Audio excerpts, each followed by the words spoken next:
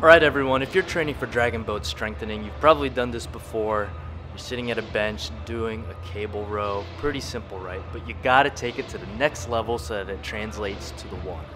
So add this and do this instead. You're going to add your lean forward, your trunk rotation, and the pull with the cable. This is gonna be a lot more specific to what you do in the water. And really it's going to help you practice on a little bit on your form, but more importantly really strengthening the latissimus dorsi, that big muscle in the back that's really going to help you have that strong pull with the paddle. Now, to take it to the extra level, you're going to do a sustained squat position. Again, you could simply do a row. That's going to easily work out the back muscles to your shoulder. But now go ahead and take that staggered stance and add the lean forward and trunk rotation. Now you notice here I'm doing a little bit of a hip thrust forward, and you're actually going to do that in the boat, believe it or not. So in addition to your pull on the paddle, you're going to have that hip thrust, and that's going to move that boat forward.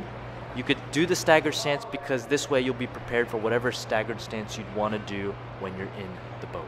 So add that to your next exercise and training routine, and good luck training, everyone.